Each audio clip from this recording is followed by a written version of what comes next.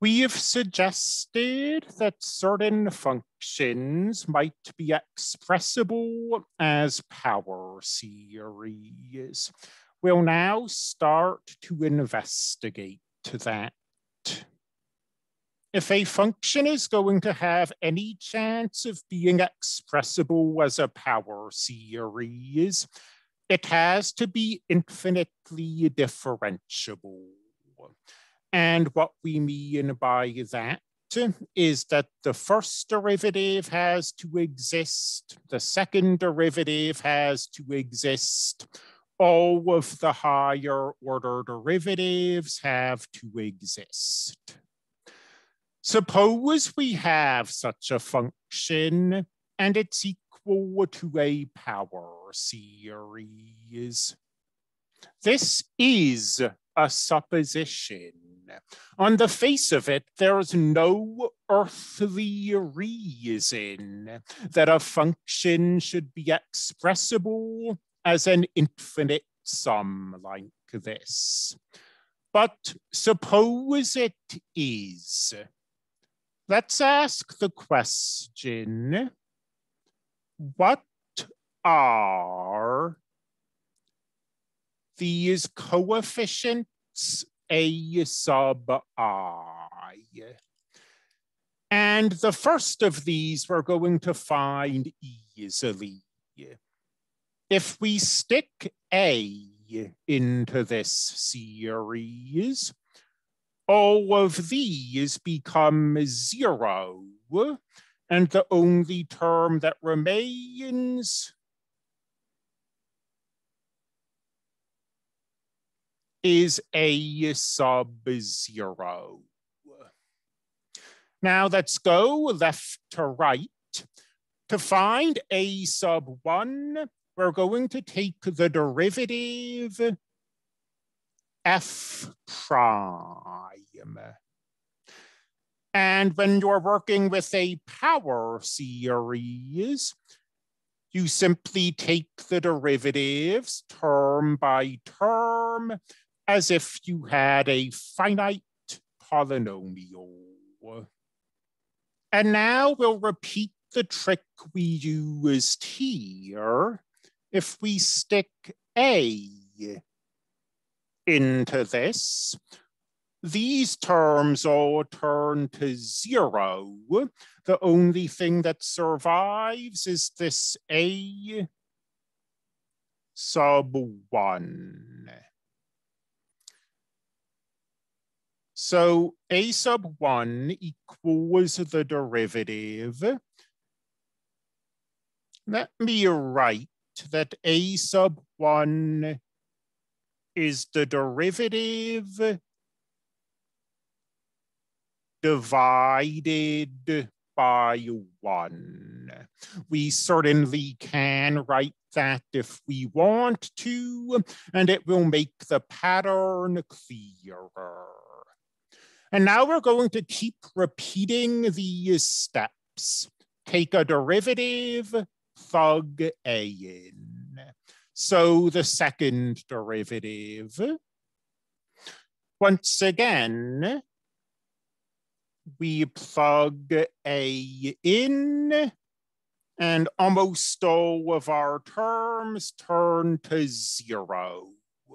The only terms that survive are this A sub 2 times 2 times 1. So A sub 2 is the second derivative divided by 2 times 1. Take the third derivative. Plug A in, everything turns to 0 except for this.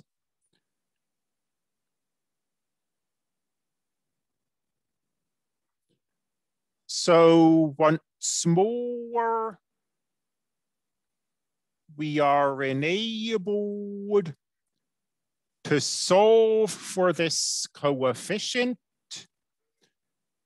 And you can perhaps see the pattern that's emerging. A sub 2, the second derivative, and 2 times 1 is 2 factorial. A sub 3, the third derivative, and 3 times 2 times 1 is 3 factorial. In general,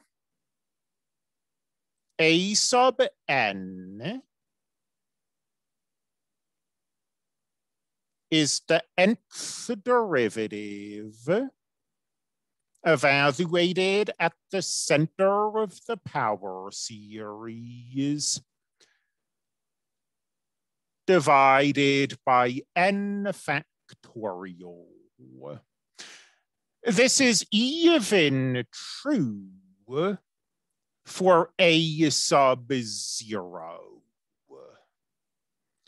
It has always struck me as strange that we should define 0 factorial to be 1, but it's the definition we need if this and many other formed those involving the factorial are going to hold. So, what have we done? We've supposed that the function equals some power series. That supposition might be false. There's no inherent reason that a function ought to equal a power series. But if the function does equal the power series, we have found the coefficients of that power series. And we give the power series that we've created in this way a name. We call it the Taylor series. And I know I'm repeating myself, but it's worth sort of bearing in mind always that there's no guarantee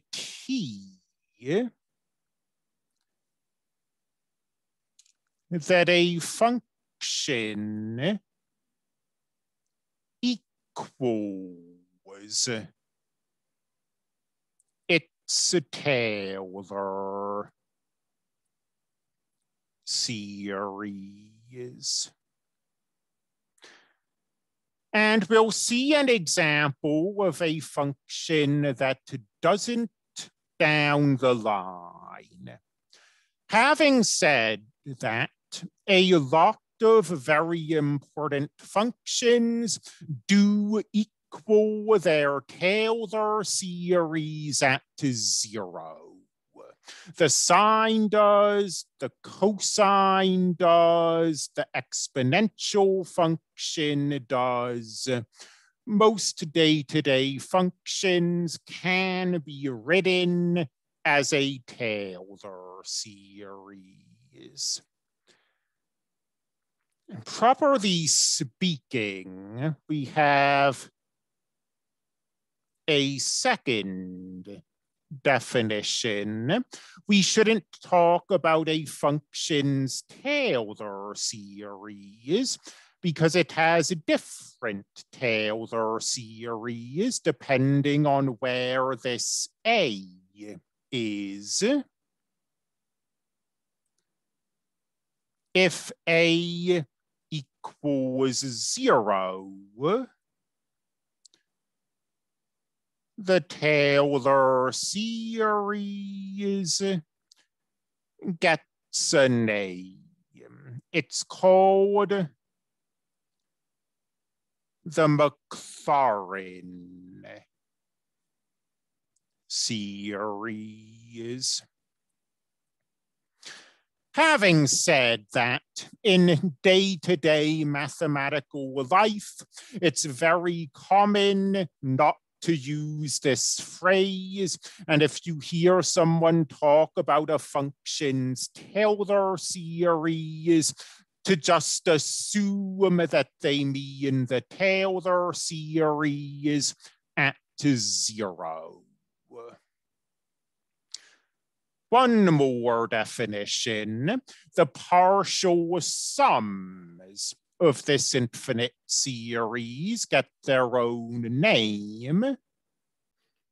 All I really have to say about this is to take note of the word order. This is not necessarily an nth degree polynomial. Its degree is less than or equal to its order.